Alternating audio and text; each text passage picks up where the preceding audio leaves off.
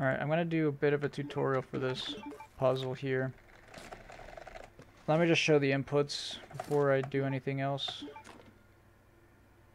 S or down, because assuming you're doing this with WASD, it's down or S, then action. Left down action, or AS action, then A or left, then action, action, action. Then AS or down or left down, then action. Then SD or down right, then action. And that's how you do it. This way is a bit, the whole point of this way to do the puzzle, it's faster because of the AS, which is more like one input as opposed to just, you know, tapping directions. Like, oh, I'm just gonna spam like down, down, down, you know, action. And then like, so it's kind of just like very little inputs. But I'm gonna break this down a little bit. So most of this is pretty straightforward. Like, let me just restart this here. So this is how the puzzle starts. Go like this, and then you get to this one, and there's a bit of freedom you can. I like to just tap it 3 times, or you can do a little bit of a sweep. Because let me break this down. So you see, keybinds. You have confirm menu, space and F. These are the 2 keys in your hotkeys you gotta learn. These are super important for discards, for anything relating to the menu, even for spamming. These are the keys you spam to get items the fastest possible. So you gotta know these keys by heart. For me, it's just default. For you, if you have the default keys, it's space and F. So this will be kind of easy to explain to you if you just use default.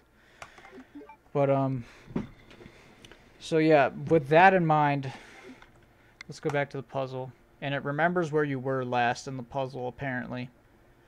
Like the last square. And it keeps the rotations. Not really important, but just kind of cool. So once again, I do either 3 tap, because this is the only one you have to use action more than 3 times, and there's a bit of freedom here. And it's just all up to how you want to do it. If you think it's the one that looks the coolest, or the one you think is the easiest, I think, you know, triple.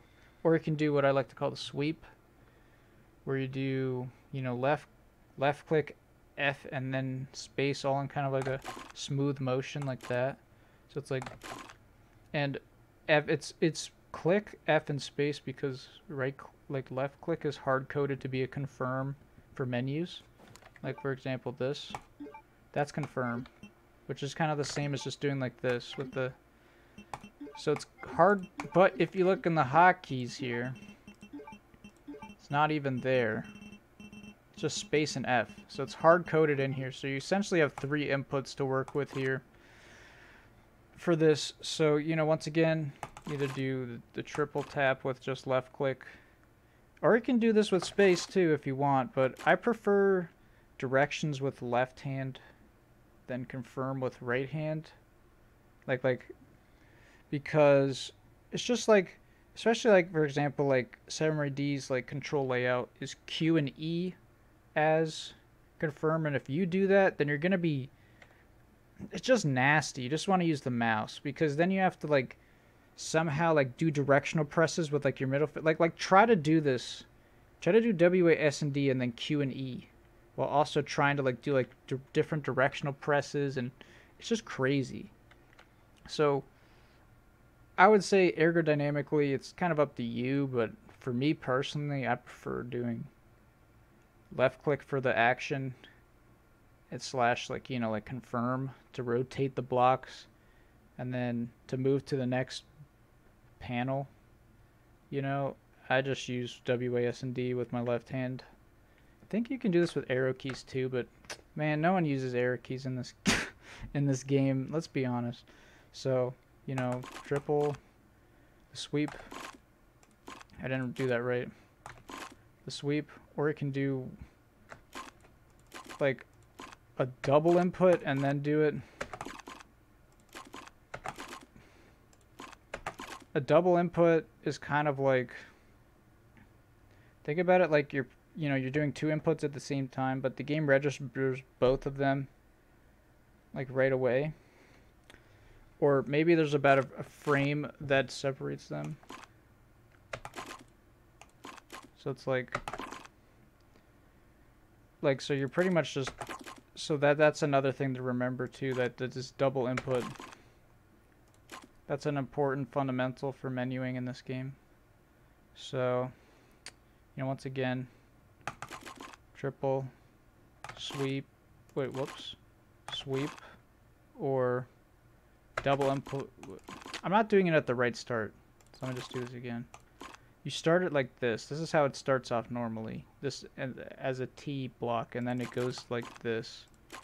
So it's either triple click, which is what I do, and I think most people do, or it can do the sweep, or it can do double tap then click. I do double taps with F and space.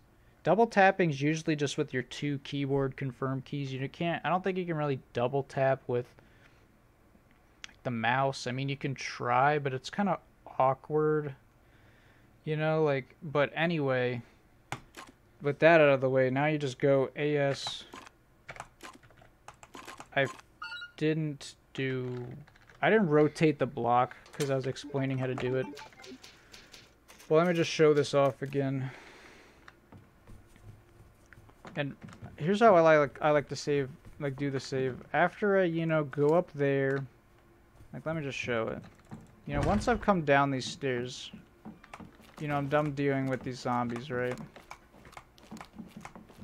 You know, like I grabbed the ammo from here already, you grab it, you know, you come down here. This is how I would set up the save, and don't worry about Mr. X or anything. Like, this is like a safe room for those that don't know. And how I set up the movement for this, I kind of just went like this. There's a, like, you kind of want, there's like little subtle triggers you can do. Like, I like to just set up my saves so that it's like as straight line as possible.